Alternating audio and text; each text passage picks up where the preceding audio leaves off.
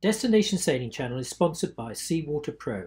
If you are buying a watermaker, follow the link below and receive an additional set of filters with your purchase. If you speak with Mike at Seawater Pro, don't forget to mention Destination Sailing Channel. Hello and welcome to the Destination Sailing Channel. I'm Carla. And I'm Simon. And we are from the YouTube sailing channel Sailing Ocean Fox. Over the past 3 years, we've sailed over 25,000 miles on our catamaran through the Mediterranean, across the Atlantic and the Caribbean. In this series, we will be looking at some of our favorite islands, towns and remote cays we have visited during our adventure. This will give you a fresh insight on your next destination, what to expect on arrival, places to stay, things to do and how to find those all-important provisions, from propane to bananas.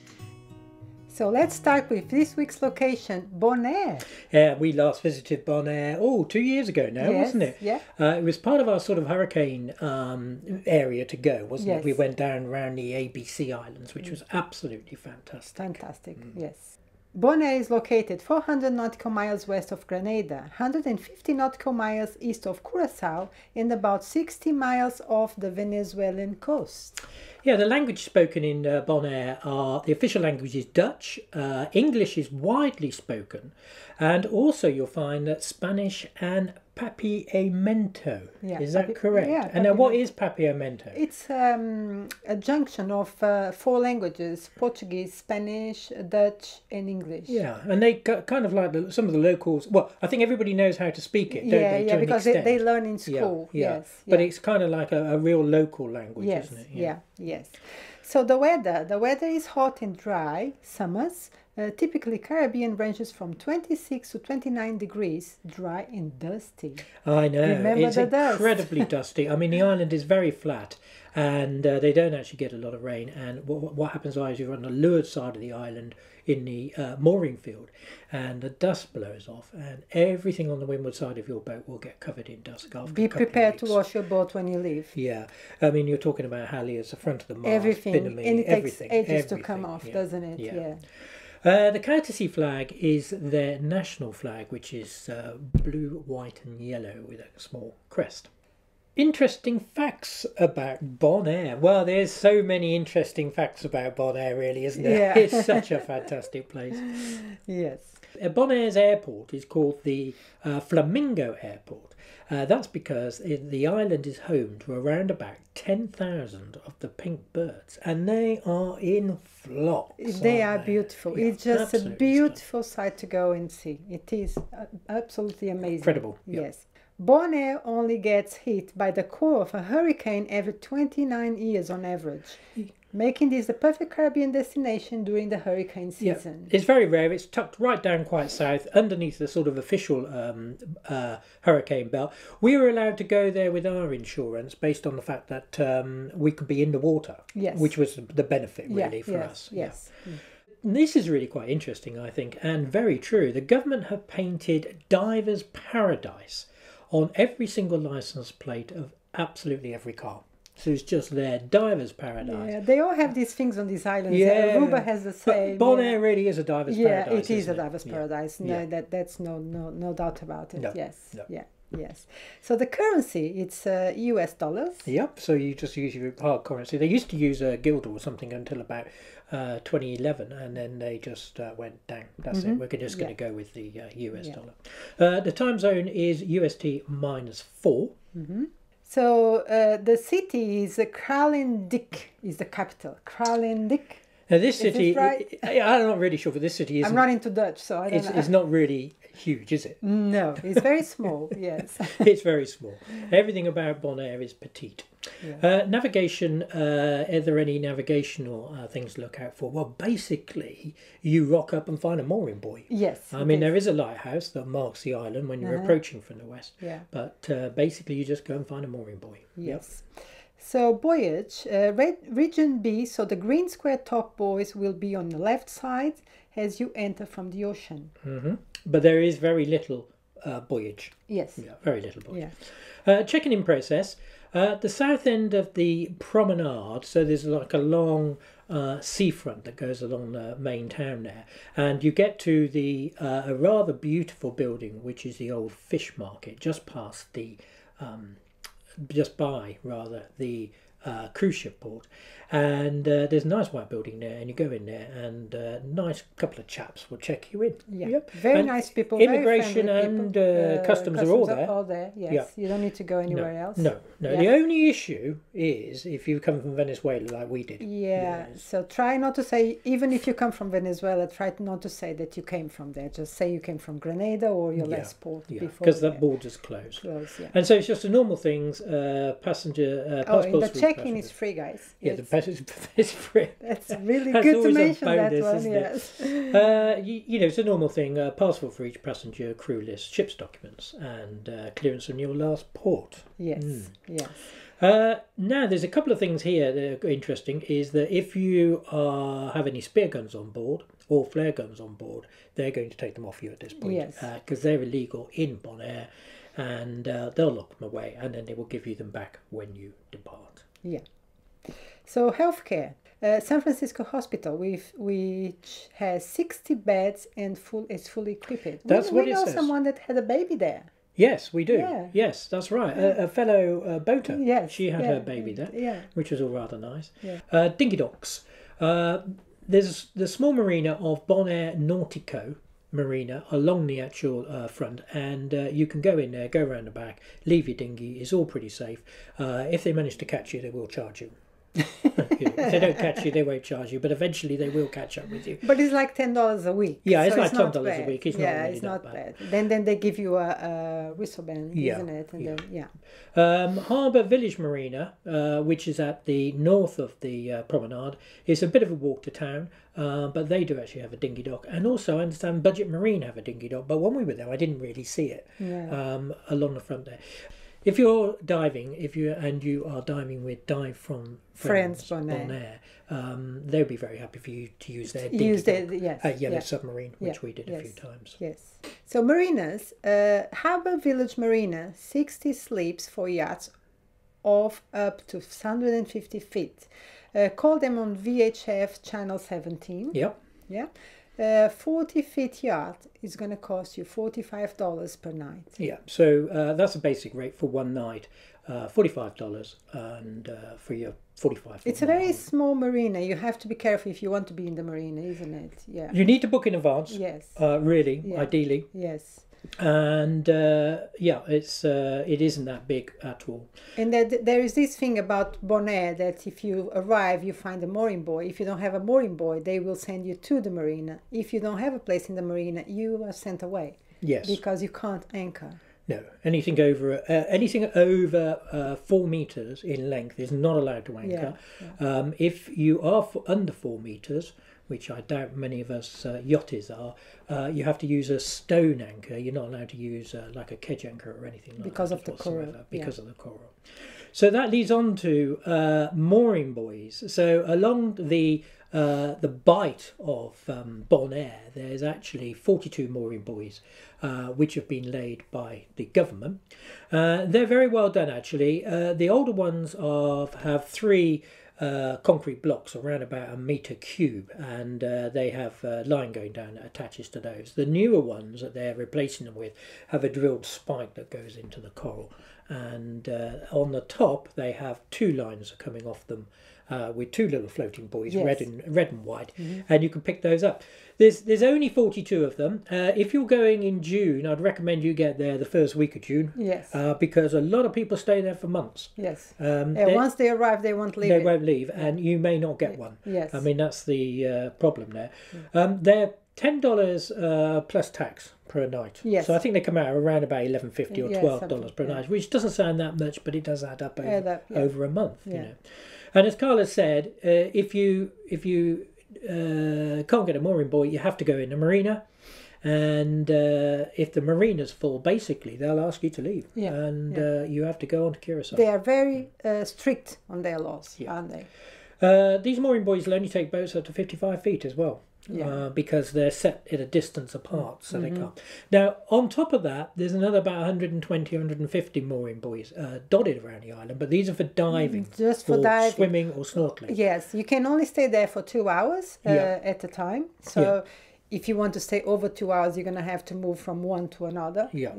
That's why I understand. That's right. You have to keep moving. Yes, keep moving. But these buoys are all very well maintained by SINAPA, which is the Marine Parks Agency. Yeah. And they're out there checking them and replacing lines and floats and things like that on a regular basis. Yeah. So fuel, you can get fuel at Harbour Village Marina. Yep, that's basically it. Everything takes place at Harbour Village Marina. In fact, you pay for the mooring buoys at the Harbour Village Marina. Yeah. And if you think you're going to get away with it, the guy comes out every day and he knows which boats are there, and he'll put a little ticket on your boat saying you owe us that's 5 days or something like that. Propane is available at the Chandlery, which is budget marine. Yeah.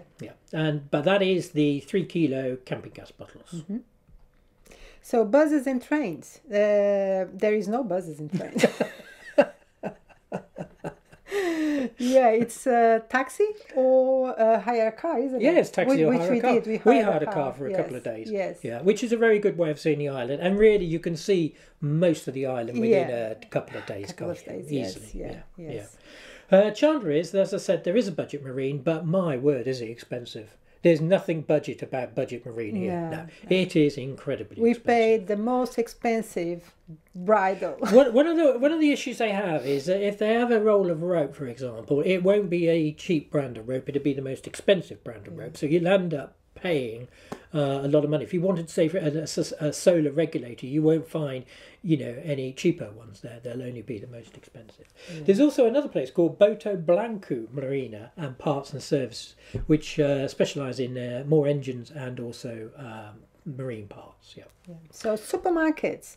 So you have the Warehouse Bonaire and the Van den Twil supermarket, which is amazing, very, very good. You have a very good choice of fruits and vegetables and everything you need, but it's going to be expensive. It's going to be expensive. It's very, very expensive. The Warehouse Bonaire was cheaper, I think. It was cheaper. Doesn't mean it's cheap again, but it was cheaper. So you buy things in bulk, isn't it? Yeah. So they're almost opposite each other, just a little way out of town. So it's less than a mile's walk, isn't it? And there is a service for the Van Deel Twil. It's a service, minibus service twice a week.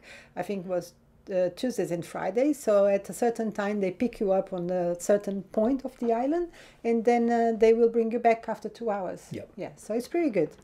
Hardware stores. We didn't actually go to a hardware store when we were there, but I understand is Koiman, a large hardware store with a wide variety of items and Boomerang hardware. I guess you keep going back for more. So Boatyard, El Navegante, offer haul out and storage for sailboats up to 45 and 25 feet and 20 tons. 45 footer and 20 tons, that's their limit. But there's a little bit further north along the coast, and they'll lift your boat and store it for you. They've got a wide range of services, including rigging and sailmaker and stuff like that. Here's a sailmaker there. El Navigant, which is actually a representative of Doyle's Sails.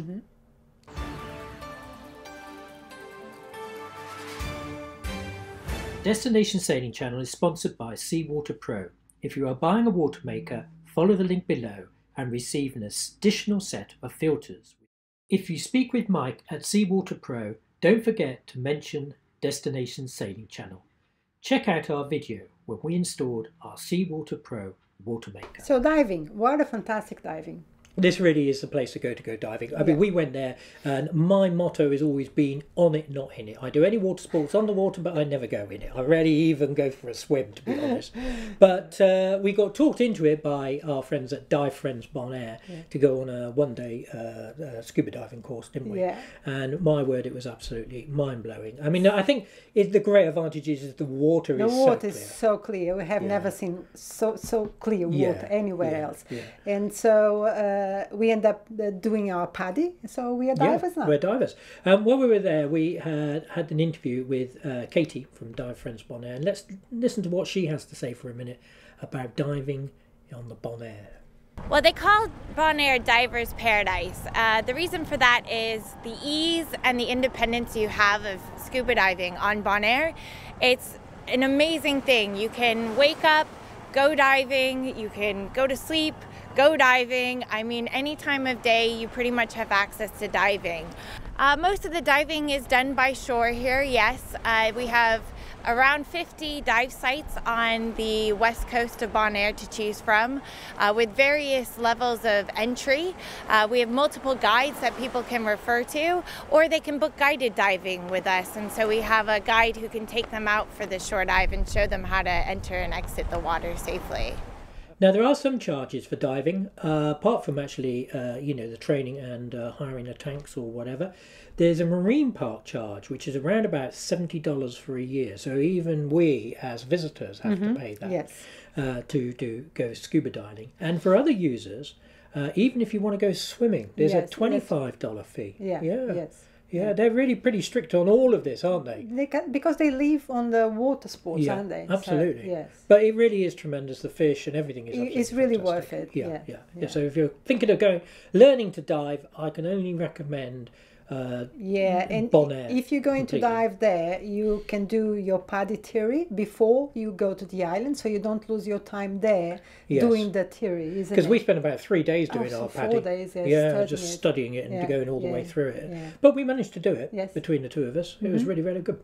Now, another big thing on the island is kite surfing. Yes. And this all takes place quite a way down on the south of the island. It is an offshore breeze, but there's 2 old American buses, and we went to the yellow bus. Yellow bus.